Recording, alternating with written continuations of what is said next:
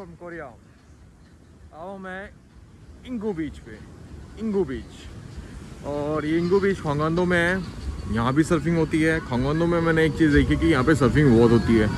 और थोड़ी बारिश थी तो लोग कम हो गए हैं। अब जो है हम जा रहे हैं यहाँ पे डिनर करने के लिए। अभी थोड़ा सा पिज़्ज़ा खाया था और हम डिनर करेंगे वहाँ पे। ऐसा जो आउटर जो है ये मैंने थाईलैंड में देखा है, इंडिया में देखा है कि बाहर ही बाहर जो खाना सर्व होता है, कॉफ़ी वॉफ़ी होती है कोरिया में, बट यहाँ पे प्रॉपर डिनर दिया जा रहा है। ये जो वॉइस है मुझे बहुत इरिटेट कर रही है। बहुत अनाउंसमेंट है, हम कुछ कर नहीं सकते। तो we are going to restaurant.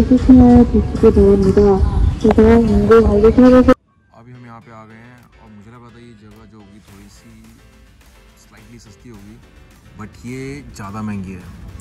50,000, 50,000, 30, 50, 35। मैंने जो सबसे सस्ता ढूंढा था वो था 15,000 का। ये थोड़ा सा सूप है, फिश सूप टाइप का, तो नहीं। और सोजू नॉर्मली अगर रेस्टोरेंट में देखी जाती है तो 4,000 की होती है, यहाँ पे 5,000 की। बियर, मैकजू, मैकोली, सारा यहाँ पे थोड़ा सा महंगा है सामान। तो अभी देखते हैं हम क्या ऑर्डर करेंगे। और सोजू तो ऑर्डर करेंगे यहाँ पे। Okay, so let's decide.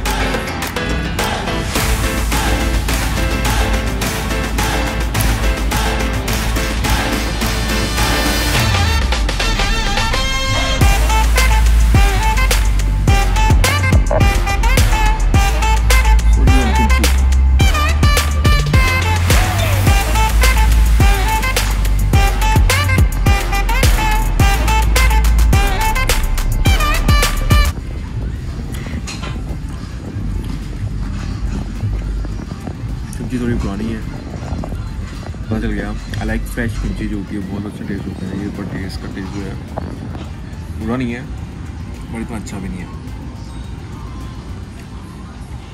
मेरे हिसाब से बीच के पैसे हैं, बाकी नहीं है। पर फिर भी यहाँ भी एक्सपीरियंस होना चाहिए था ऐसा कुछ टेंट टाइप का बीच पे। थाईलैंड में था, थाईलैंड में मैंने ऐसा एक्सपीरियंस किया हुआ है, तो मेरा मन हुआ था कि ऐसा एक्सपीरियंस करने का। बट लेट्स सी फूड कैसा होगा।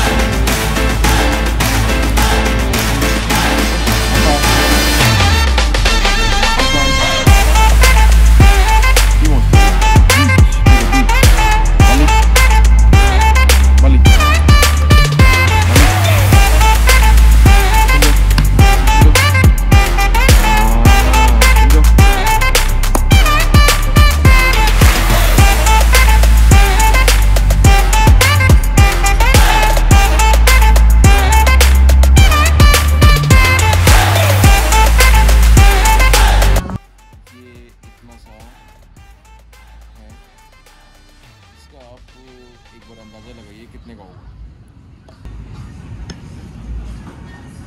ये इतना सा जो है वो है अनएक्सपेक्टेडली ये 2,000 रुपये का है।